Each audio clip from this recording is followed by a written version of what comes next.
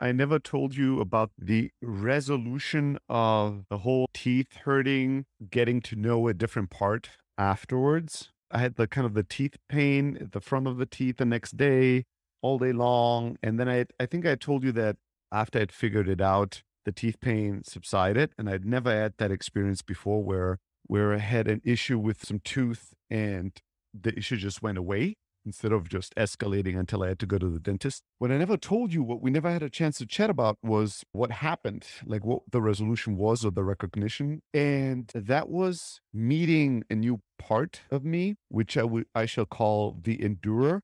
It's kind of the part of me that endures things that I'm not comfortable or I feel overwhelmed or whatever when I'm kind of like sternly enduring pain of some sort.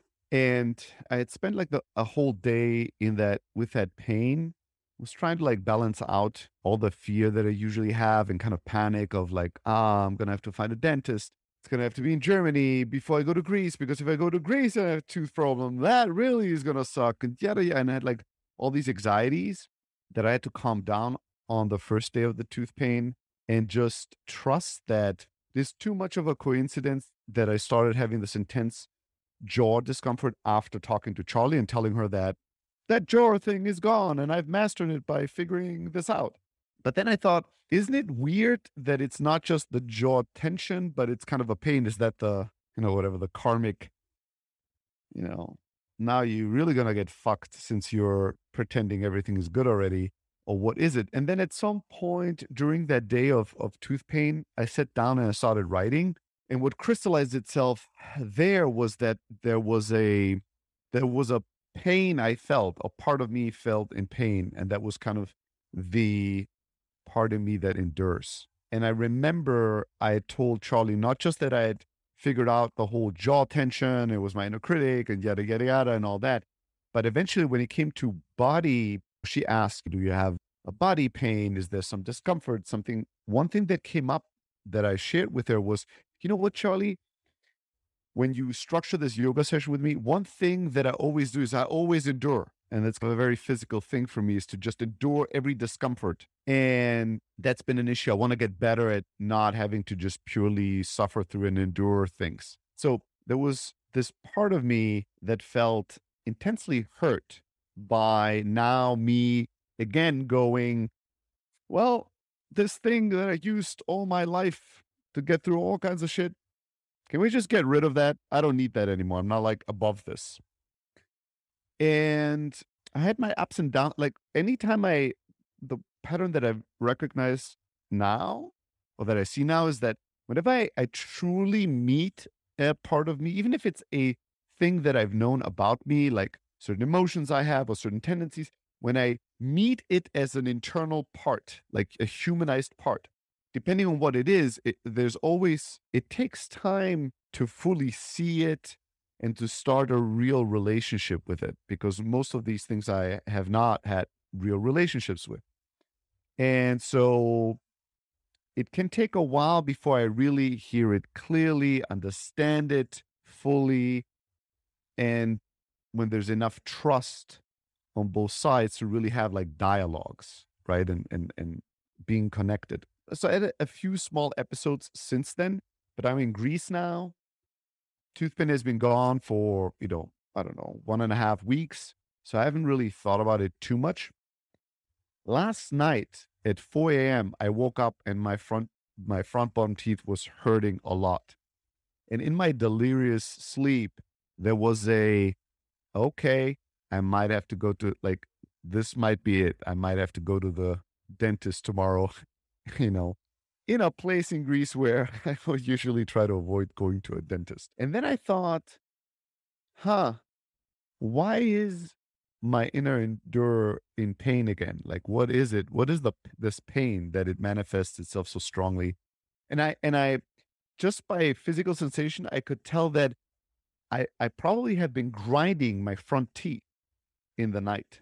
And so I made a mental note and a promise, and I thought, tomorrow morning we shall talk. I need to visit you in full presence and pay attention so I can hear and understand what is going on, right? And just a couple of minutes ago, I finally sat down and I started writing. And that's also an interesting process where sometimes it takes a few sentences before the writing takes over on its own and the true clarity starts presenting. Like things start popping up again that are not consciously consciously created thoughts, but it's more insights and thoughts and emotions that bubble up from a different place. And it's just a flow that as I read it, I hear it and see it and understand it for the first time. And this session was super intense just a few moments ago because the basically the endurer told me that and this is true, I try to be above it. And although I used this part, I used it all day long yesterday. In many, many situations during the day, I was not comfortable. I was not fully at peace with a situation, a dynamic. I was tense. I was tired. Whatever it was, I tried to use all these other parts in my imagination was going, well, I'm going to be breathing deeply, accepting, relaxing, all these quote unquote better parts of me, right? Holier parts. Oh, the patient Stelly, the wise Stelly, the logical Stelly, the accepting and open Stelly, the giving and loving Stelly. But underneath it, the endurer was carrying us all up a fucking mountain. And when we reached the top, I turned around and started praising all my good parts for look how far we've come. We now can get through a day like this in perfect clarity and peace. And we use none of the endurer. And the endurer was like, well, fuck all of you assholes. Like, especially you, Stelly, for using me. I'm good enough because without me, you wouldn't get through a fucking day in your life. But now that you know all these other things, I'm just your donkey. And you turn around and you're giving speeches about unicorns and fucking horses. But who got you all on top of this mountain? Those unicorns and horses were on my back. I carried them up here. None of them. You didn't fucking flow up the fucking mountain on these things. And I thought, yeah, fuck. Right? Okay. It's a real humbling that is happening where I go, I always and I want to be holier than I am, wiser than I truly am. That was your message about how humbling it is to see yourself in your full humanity, huh? No, that was No? maybe the pre-message. That was a little moment where I was in the pool with my children. Okay. And I was playing with them. And then I noticed, so I was alone with the kids and their mom and my mother and their other grandparents, they all hadn't come to the pool yet. So I was kind of the first adult in the pool with them and I was playing. And at the beginning, I was just having fun with them, being the dad, enjoying it. And then I noticed a pattern. I constantly was looking at the area where they would appear if they show up at the pool. And I was in my mind wanting to make sure that they're going to see me in the pool playing with the children. That's why I wasn't leaving the pool because I actually wanted to get out of the pool. I was like, this was fun for 20 minutes. I wanted to go out of the pool and chill a little bit, but I wasn't allowing myself to do that because I wanted the image of the amazing father in the pool playing. I didn't want them to show up and see the father lazily fucking on the chair doing nothing. Okay. And when I recognized that, I thought how humbling it is to be a mere mortal, to be a little crawling human with all his little human, pettiness, selfish pettiness here pretending to play with his children while 10, 15 minutes ago, he stopped being in the pool and is only looking to endure this until the adults have seen what an amazing father. And then I can get the fuck out of the pool because I want to relax a little bit. and I'd had enough of the pool. That was the moment where I wrote to you, when you see yourself in your full humanity, it is a truly humbling exercise. Um, There's a but lot the of humbling humbling never going on. stops. Huh? Humbling never stops. The humbling never stops. As long as the inner work continues, the humbling never stops. And so, yeah, this was a humbling moment I had today again, where I thought, yes, I do feel a tiny bit wiser, a tiny bit more relaxed, a tiny bit more open, a tiny bit more creative, but I still need the Endurer to get through lots of things in my day. And the other thing, after my yoga session today, this is the first time I did yoga for an hour, and I had to immediately, yoga and meditation, and I had to immediately enter the real world.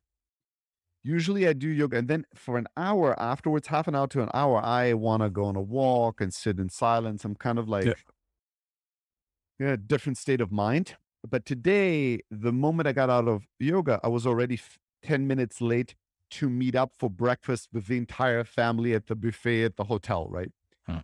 As I was entering the hotel, there was this juxtaposition between I am so still and calm inside, I'm sort of floating in a little bit of an altered state, and there's such morning busyness all around me, all these humans, food, children crying, all that. And as I picked up a plate and some things, I saw a lady that's the manager of one of the restaurants here of the buffet, and she was reprimanding one of the waiters and was telling him everything she does for them and blah, blah, blah. You guys need to do more this and more that. One interesting thing about this hotel resort is, I don't know if this is a common thing because of COVID, but they're way understaffed, way understaffed. They have 4 restaurants here, and we had 2 waiters in our restaurant, and those 2 waiters worked at 3 different restaurants. They were going to 3 restaurants to do their work. So everything was slower, and the waiters were sweating bullets and were stressed. Same thing with everybody here, right? It's just like this. I feel it's a massive resort. There's thousands of people here, and I feel like there are 6 people working here because I see them everywhere, everywhere. So as this lady was reprimanding the managers, like, I do all this for you guys, or this waiter, you guys have to help me, blah, blah, blah, and was telling them all these things. There was this insight or this thought or this feeling that bubbled up in me that was, wow, humanity's capacity to endure is almost limitless. It's incredible. Our capacity, because I was for a moment imagining or projecting my enduring onto her, and I felt like, wow, if I had the amount of stress that I perceive in this woman right now and had to deal with so much stress all day long, running around being stressed, like right now with the sensitivity that I feel, with feeling a bit more present and connected, I would just collapse. I'd be like, this is a level of stress negativity I can't handle.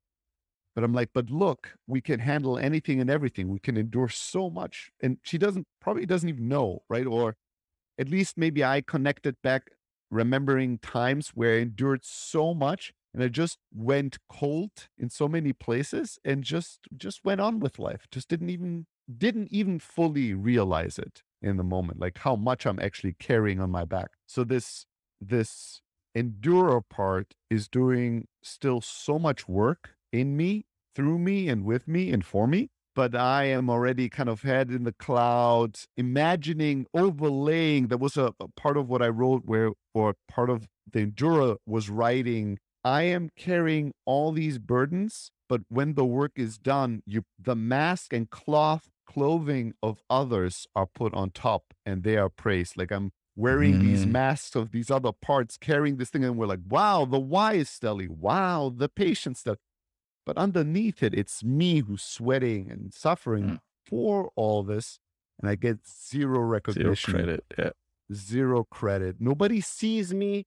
Nobody credits me. And now that only in the last year did I even realize that I'm always using a capacity to endure, that I use this so much.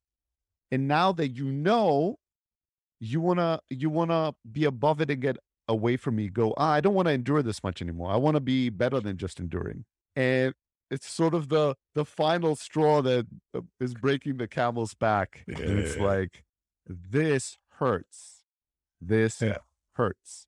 And I was like, okay, yeah. Thank you. And how a friend of ours oftentimes says, da muss ich erst mal drauf klarkommen. Like, this is news I have to like be able to fucking deal with. I need some time to deal with this new truth, to digest this. Yeah. And it's also the reason I like, one of the, I think, many reasons why I endure, or I use my enduring part so much. It's because of what? It's because I don't want to show the world my angry side, my impatient side, my egotistical side, my weak side, my tired side. That's another thing. Like, whenever I think in the past somebody would go, oh, Stelly's a little tired, there was something about me that was irritated, although it was true. Because to me, tired is weak again, right? So I was like, I'm not tired. I just don't like this and this and blah, blah, blah. Or I would say, well, let me see you with 2 children, with a huge business, with this travel schedule, and then show me how you would. And it'd be like, motherfucker, you're just tired, right? But I did all these things, my tired self, my angry self, my petty self, my needy self, I want to hide. So I have to grind my teeth and pretend on the outside through stiffness and tension, everything is fine. I have everything under control. I'm calm. I'm cool. I don't feel bad inside. I'm not holding something back, although I do to tremendous amount. Right? And then you wonder, where's all this tension coming from? Yeah. We are amazing creatures. Yeah, yes, I am, and we are. I remember months ago, I'd be like, I'm sitting here in Austin at the balcony. I'm reading a book. I'm sunbathing. I'm taking it so easy. Why am I so tense? Why can't I let it go? Yeah. The letting go part, there's a beautiful thing that happened. We'll talk about it another time with when I first talked to Charlie about how to structure my kind of yoga and meditation hour, at some point I said something about my belly. It's like, oh, I like these folds. I think after my first session with her, I said, I really enjoyed these folds over the belly and this, that, and the other. And she said, oh yeah, the belly, that's where we hold all our shit. And then she continued saying other things. And the entire day that was coming back to me. I'm like, this is where I'm holding all my shit. And then the dominoes fell one after the other. And I was like, yeah, that is true. I am not letting go of my shit. I'm not showing my shit either. I don't want to show it to anybody. I don't want to let go of it. So I'm holding it in. And there's a whole thing that I'm noticing as I'm doing yoga. And that started with a psilocybin trip in Holland, where I have an issue fully breathing all air out of my system, right? I always want to stop at 50% and then start breathing in again. But the complete out breath takes real focus, because my belly stops there and tenses up and goes, this is it. Now it's time to breathe in again. And when I want to breathe fully out, I have to push my belly inside to really focus on it. And because I never breathe out fully, I can't breathe in fully as well. The cup is always half full with exhaust, with tension, with whatever. And then I want to fill my cup with life, but I can't. I always can only take in this much. Why? Yeah. Because I didn't empty it out first. Yeah. And there's a special spot at the breathe out when you've like fully exhaled also, right? What do you mean? If you like exhale completely and then you don't even immediately inhale, right? There's like a little a little zone of quietness, of presence. Yes, there's a little moment of full quietness Yeah. and stillness. When I was speaking at the mushroom trip at the retreat, Yeah. at some point I had a experience of feeling the mushroom energies talking to me, or communicating is the better word. They didn't speak, but they were I felt their presence and they were communicating to me. And I remember their message was, Stelly, you don't have to breathe in. You know, you have so much oxygen in your system. And did you know even your skin breathes, everything breathes. You don't have to breathe. You can just let go of breathing for a little bit. And as I was not breathing in, I remember feeling incredible bliss. It felt so good and so true. But then there was a voice in my head that went, I get what you're telling me. And I'm sure even if I die, everything is perfect. But I kind of want to live. So I'm going to breathe in now.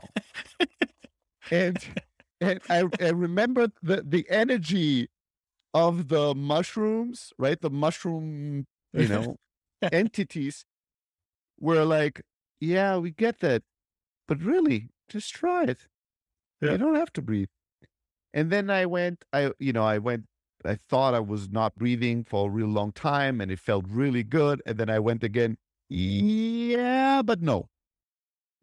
And then my experience was almost like the mushrooms went, okay. And then they just went away. It was sort of the most gentle teaching I've ever experienced, where they were offering something and I went, no, I don't want to try this. And they shoulder shrugged with a smile and went, okay, maybe a different time. And they just left. There was no judgment. There was no, okay.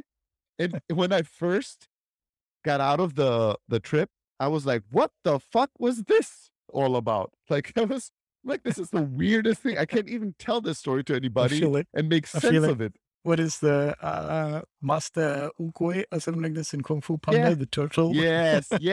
That was very much the energy, like a smiling, sentient being that is so wise that was just like saying this and gently. And I was like, no. And it was just like, everything is perfect either way.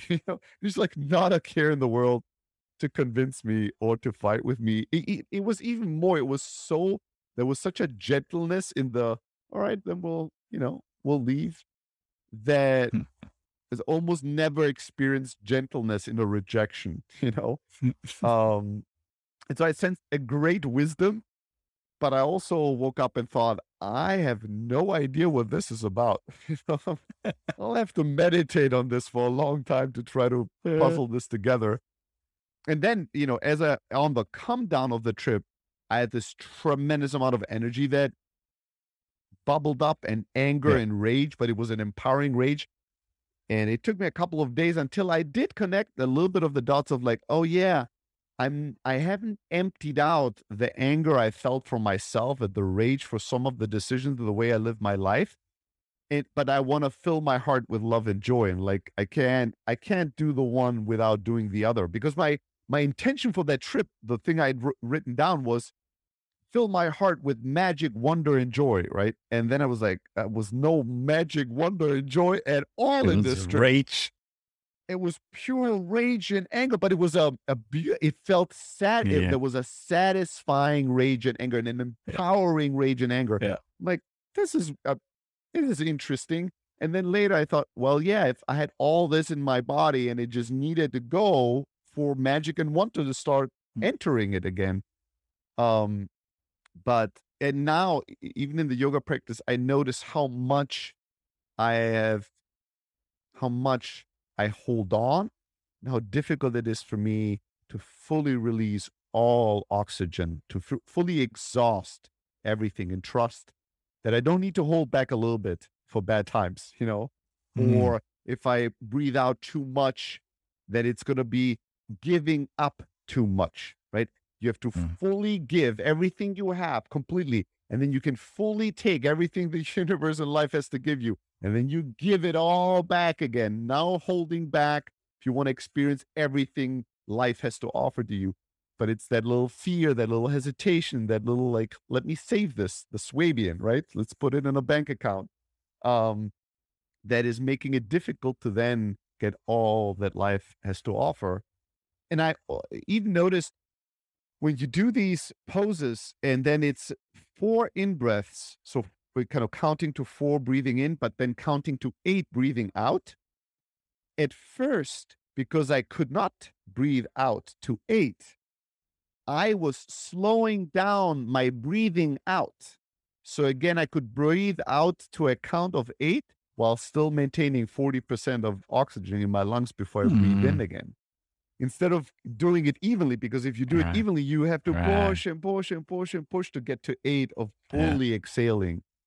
So all these little, and I instantly think, well, again, what are the metaphors for life, right? Where I go, oh, I have to breathe out more fully, so I breathe out slower, so I don't have to breathe out more fully, but I pretend I am, right? Pre-calculations and yes, these little adjustments, so you don't have to change. Right? You think you're doing the thing, but you're adjusting to not do the thing. The other thing that I have these days, which is a beautiful little struggle, is that there's so many stories that I experience every day, little dynamics, little insights, little beautiful little moments. And then I know I have to constantly calm my storyteller down because I know I won't be able to tell all of this to Ramin, right? We don't have 3.5 hours.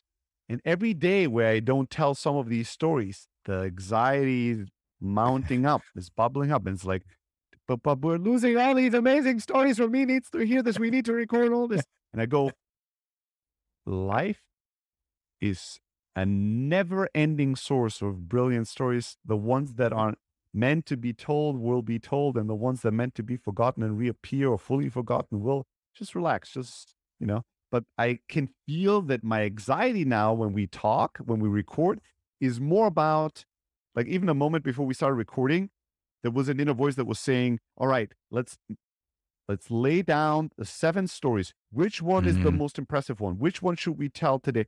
And then I had to tell myself, let it go, get on the call with Ramin, and we'll just flow. And whatever story we'll tell. And if it's the least impressive or fun, because a part of me didn't really want to talk about the Endurer because I was like, as a recording, again, about parts and this is not going to be, I have nicer stories to record.